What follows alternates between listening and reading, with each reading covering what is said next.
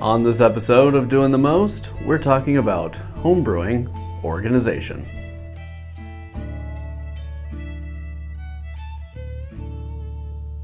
Homemade brews and various how-tos, everything from meat to roast, bake creation, fermentation, inebriation, doing the most. It's been a while since we've broken out the Doing the Most selfie stick, but it felt like the best way of giving you a quick tour of what the Doing the Most studio looks like and talk through some ways that I have been working on improving my organization. Folks that have been in this studio will tell you that it's a mess. So one of my favorite memories from being in the studio with BC is one time we were there and he had a very narrow path to get to his actual video space. I've never seen so many carboys in my entire life.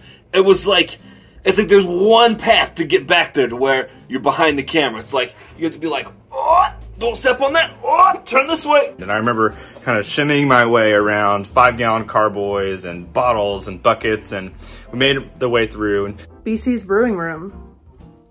I have visited it a couple of times, and I would say sort of organized chaos. Fun fact, I walked into BC's studio, I slipped and cracked my back on a box of raisins, had to call Life Alert, they didn't show up for 20 minutes. 3 homebrew shops worth of carboys on the floor, and you had to like step over one to get to the next one to get back to where they filmed the video. And did the video, and then I remember his dog coming through and trying to do the same thing, and it was just very funny. Maybe. Hopefully. He knows where his things are. The man is unhinged. He needs to clean his studio. His brew space is quite chaotic, but mine can be too. It's a mess, and I'll roll some B-roll here and you'll see it's actually in better condition than it usually is, but it's just, we do a lot of brewing, we do a lot of video content, and it's hard to keep everything organized. And so I've been trying to make a pledge to myself to organize a little bit better, and I've got 3 ways that I have done that I feel have helped improve my ability to brew and brew efficiently, expeditiously, kind of maintain my sanity. So let's take a look. I think one of the most important things that I did was get a small refrigerator to go in the studio. And that was important because that meant that yeast storage and cold crashing and cold storage and lagering could all happen within the same space. And that fridge for me was a NewAir FLIPSHELF. Now, that fridge has migrated to another area of the house, and I have a second one now. And this one's cool because it is a collaboration between NewAir and Stone Brewing. It's got some very loud branding on it, which really spices up my brew space, and it's got all of the benefits of the FLIPSHELF fridge. The shelves in it can be arranged one direction if you're storing wine bottles on their side, or flipped around if you want to store beer bottles upright. And I think it's pretty cool to have a fridge that can be used for dual purposes like that.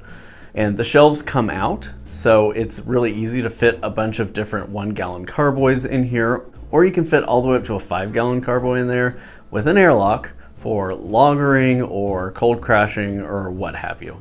And so it's super convenient to have it right here. I'm not taking big heavy carboys and moving them all across the house in order to do those things.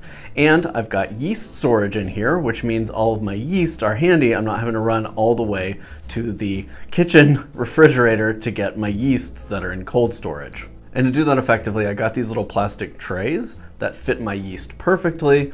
So whether it's dry yeast or wet yeast, it's stored safely, it's easily accessible, and I can find exactly what I need when I need it. Links to those trays will be in the description on this video, and proceeds from that support the channel. Overall, I love NewAir's line of FLIPSHELF fridges, this being the second one in my homebrewing arsenal, and they just work. They work really well, they maintain temperature really well. The temperature is adjustable in a pretty wide range. Of course, like I said, the interior size is pretty customizable depending on what you're wanting to store, whether it's bottles or carboys or a bucket. I love the form factor. Even though it can fit that much capacity inside, it doesn't have a huge footprint either. And lastly, since it's sitting in my studio, it's really important that it runs quietly, which you can tell it does. Probably the most important thing I did for organization in the studio is I got this shelving, and of course that shelving and that pegboard, and that really helps me keep everything organized kind of as needed. You can see all the Jack Keller wines that are bottled sitting here, and then obviously you recognize all the stuff over there. I've got more things stored down here that could use some organizational help. But the key thing with these shelves and my pegboard is that they're all on casters, meaning anytime I need to get them out of this room, I can. I just slide them on out.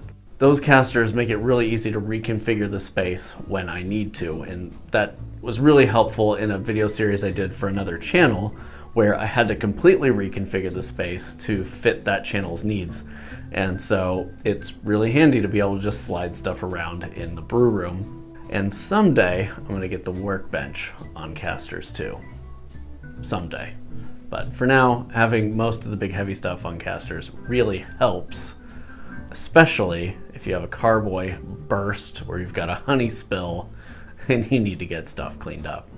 And finally, a newer thing that I've started doing is organizing all of my miscellaneous stuff back here on these shelves. And this is newer. If you look back just even a year ago, this was a mess of chaos back here. And yes, it may still look kind of chaotic, but it's not, because they're organized. I've got kveik and miscellaneous ingredients. I've got closures, miscellaneous gear, spooky powders and acids, miscellaneous gear and kegging supplies, and miscellaneous. So, okay, so there's a lot of miscellaneous, but I know where everything is that I need, and the stuff that I need most often, like nutrients or corks and caps, are right here, handy where I can get to them. I don't know why it took me so long to get baskets and labels and organize things, but you know, BrewTube's a busy place. I hope you've enjoyed this exploration into homebrewing organization. I think that these three things really help. Having a fridge in your brew space, having heavy stuff on wheels, and having all of your stuff organized into baskets with labels by category so you know where stuff is. I think these are really helpful, and I'm curious for you to leave me a comment. What are your homebrewing organization tips? Because as you can see, it's kind of a mess in here, and I could probably still use some help. If you like this video, please subscribe to the channel and hit that notification bell so you don't miss any of the upcoming content on our channel. And of course, join our Discord server, follow us on Instagram, etc., because you want to be part of the Doing the Most community, the Doing the Most organizing community. Until next time, happy brewing, stay classy.